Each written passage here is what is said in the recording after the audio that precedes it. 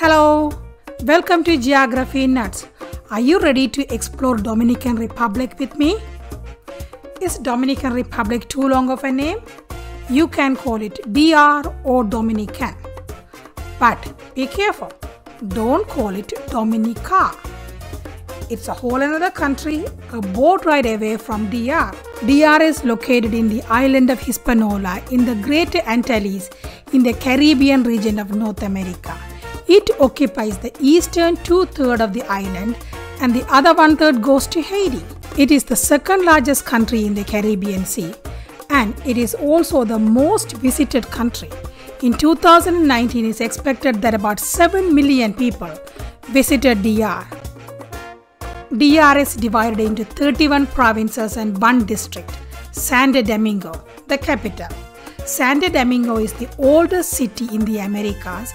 This is where Christopher Columbus' brother, Bartholomew Columbus, established a successful first Spanish settlement. This is Dominican Republic's flag. A white cross divides the flag into 4 rectangles, blue and red at the top and red and blue at the bottom. The blue stands for liberty, white for salvation, and the red is for the blood of the heroes who fought for independence. The coat of arms is placed in the center and it has a Bible that makes this flag very unique. It is the only flag in the world to have Bible on it. This is the coat of arms. The shield is similarly quadrant as the flag. In the center of the shield, flanked by 6 spears, the front 4 holding the flag is a Bible, open to St. John's Gospel 832, with a small golden cross above it. The shield is supported by bay of laurel branch and palm frond. Above the shield, a blue ribbon displays the national motto, God, Homeland and Liberty in Spanish. Below the shield, the word República Dominica, the country's name. So we have just completed the basic introduction of the country. Now we are going on to geography, history and then people. So it's going to get interesting, I promise. But before we go further, could you please consider subscribing to my channel and click the like button, please? Geography! This is geographically a very diverse place. It includes over 1200 kilometers of coastline with 200 white sandy beaches, evergreen forest in the highland, fertile valleys with luscious vegetation, and even deserts with dunes and cacti. Total area of the DR is somewhat disputed between 48,442 and 48,670 square kilometers. Either way, it is the second largest country in the Caribbean after Cuba.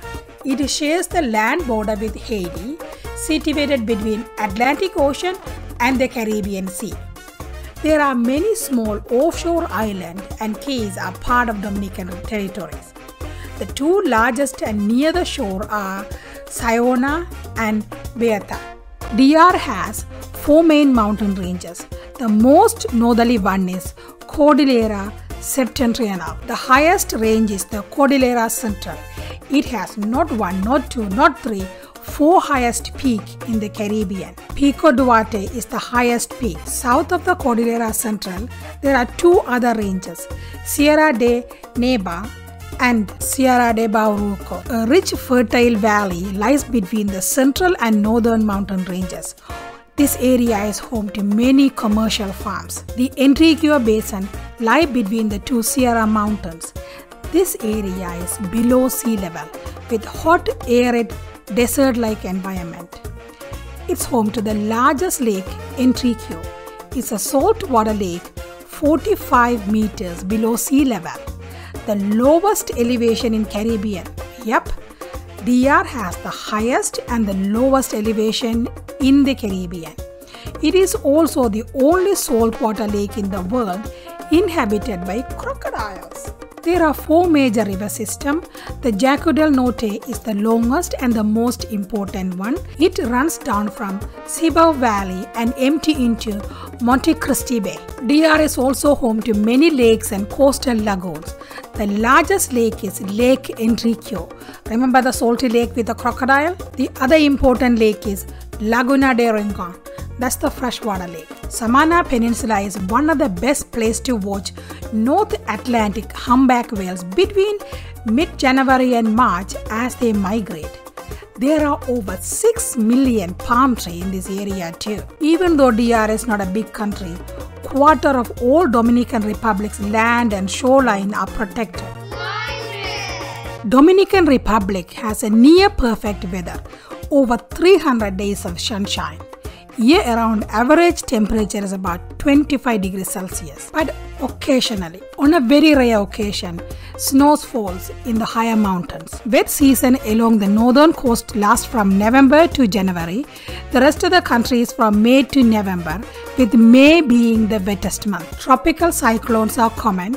However, hurricanes are very rare. The last serious one was Hurricane George in 1998. We don't know much about the first inhabitants of this island, but Tainos believed to have been moved into Hispaniola from South America some time ago and established 5 chiefdoms when Christopher Columbus arrived in 1492. He named the island Hispaniola. Spaniards established a colony in Santo Domingo. Eventually, it became a capital for Spanish colonies in all of America. Eventually, over time, Spanish lost control of the western part of the island to France. So they signed a treaty with France to split the island, and Spain kept the eastern part of the island known as Santo Domingo. However, between 1795 to 1821, Santo Domingo changed hands between Spain and France a few times. After many years of fight for independence, Santo Domingo's former Lieutenant Governor Jose Núñez de Cáceres declared independence from Spain in 1821. But the independence lasted only 2 months.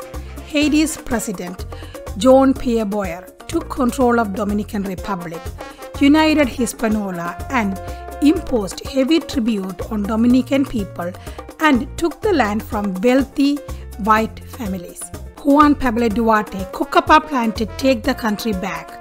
He used Haiti's rebellions as a chance to fight against Boyer. On February 27, 1844, his army won over Haitian military. Santo Domingo declared independence for the second time and became Dominican Republic. The next 10 years, Dominican military fought to preserve the independence from Haiti. Even after the independence, the trouble continued.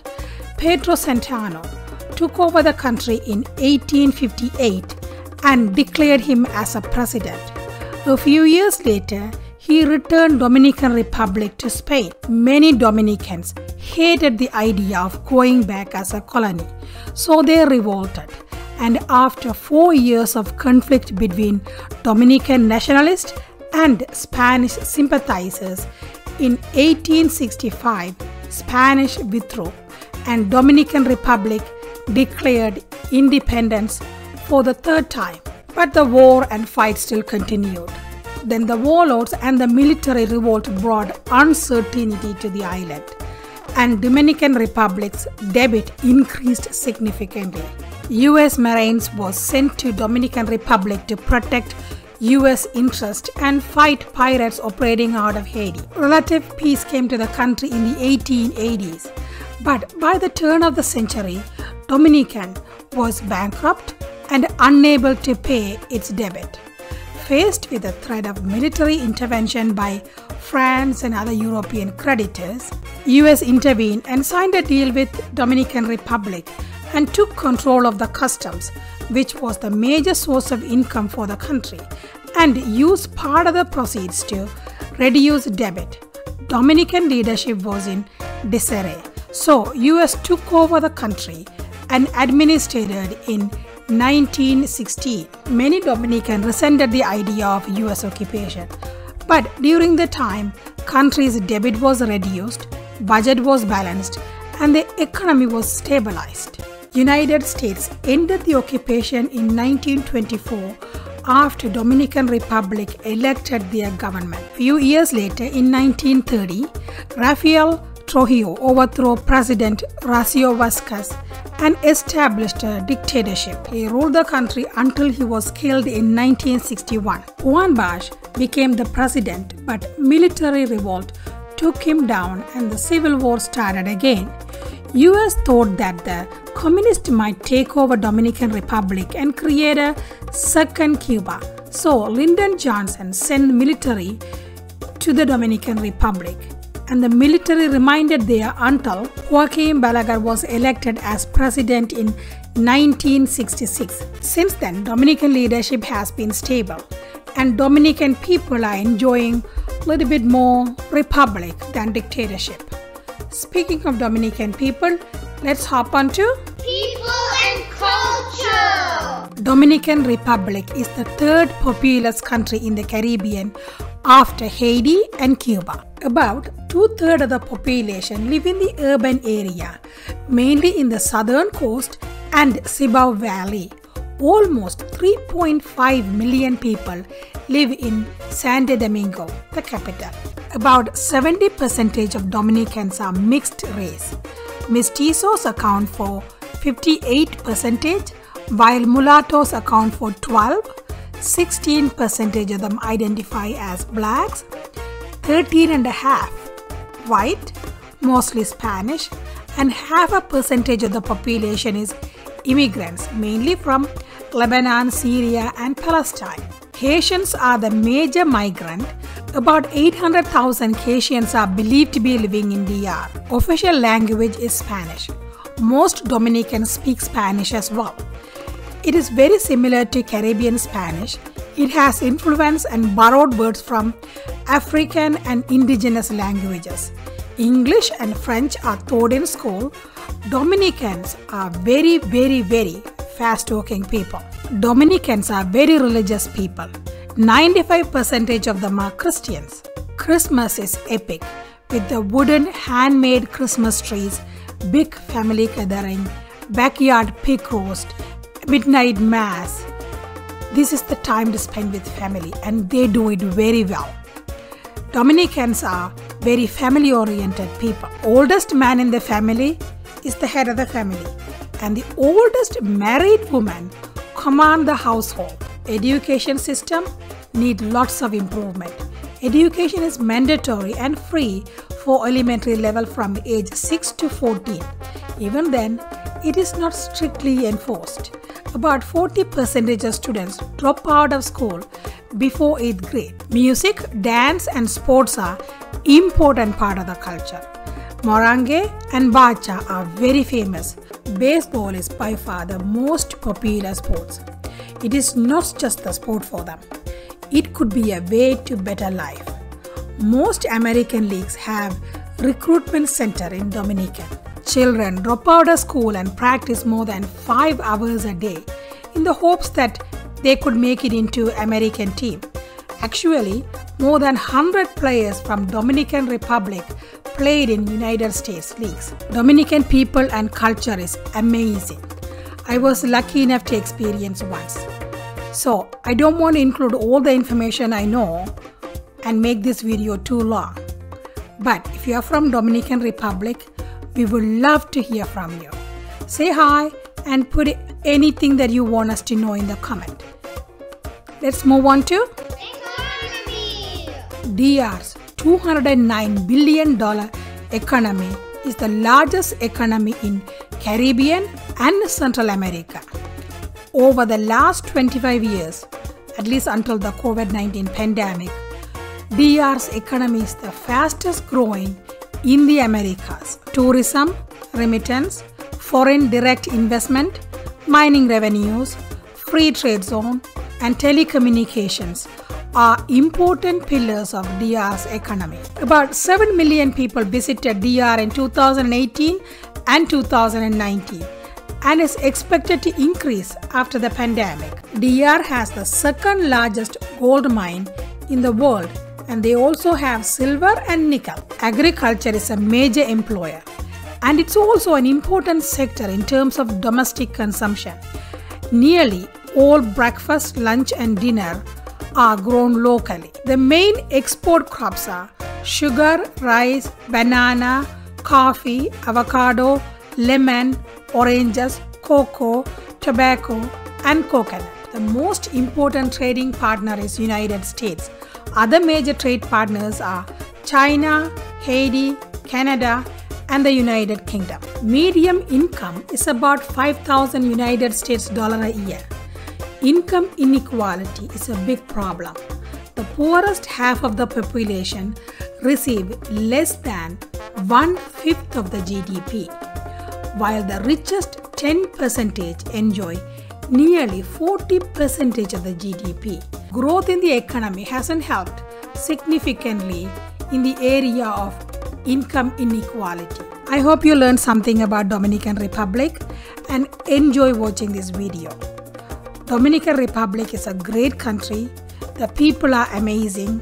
The nature and the climate is wonderful. But the country also has some problems, mainly violence against women and immigrants from Haiti. The education system that need to improve. There has been progress in the last few years, but they need social policies that are genuinely geared toward the change that needed to ensure the decent future. Mainly, again, the education system. This need to be drastically changed and it has to be accessible to rich and poor. Thank you for watching. If you like this video or learn something new about Dominican Republic, please click the like button. And if you like to learn about other countries, please subscribe. The next independent country in the Caribbean is St. Kitts and Nevis. You may already know I do the videos from the map, like a regular map, from the top left corner and move down. And for the territories, I will do them after the main country. For an example, I already did the video on Puerto Rico and United States Virgin Islands after the United States. And I will do separate video on British Virgin Island and Anguilla after the British episode. So for now, the next video is going to be St. Kitts and Nevis.